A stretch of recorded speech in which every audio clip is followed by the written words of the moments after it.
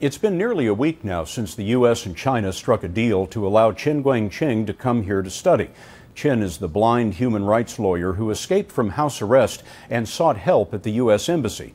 But for now, he is still stuck in Beijing. Chinese officials say they are going over his paperwork.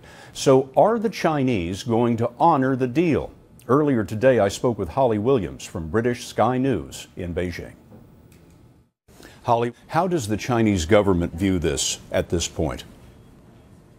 Well, we can only speculate, but I think from the Chinese perspective, there's really no good option here. If they allow Chen Guangcheng to leave China, that looks weak. On the other hand, if they don't let him leave, then this whole issue will become a sort of festering wound on the face of U.S.-China relations. The night that Chen escaped from his house arrest, he was met by a fellow activist and driven all the way to Beijing. I wonder what's happened to her since then.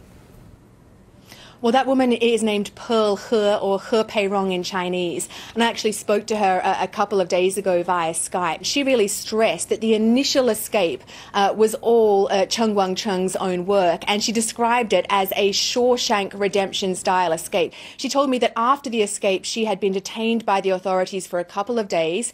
She said that she was questioned very politely, but she said that the main problem for them was that they simply wouldn't believe that Chen Guangcheng had been able to pull off that escape all by himself.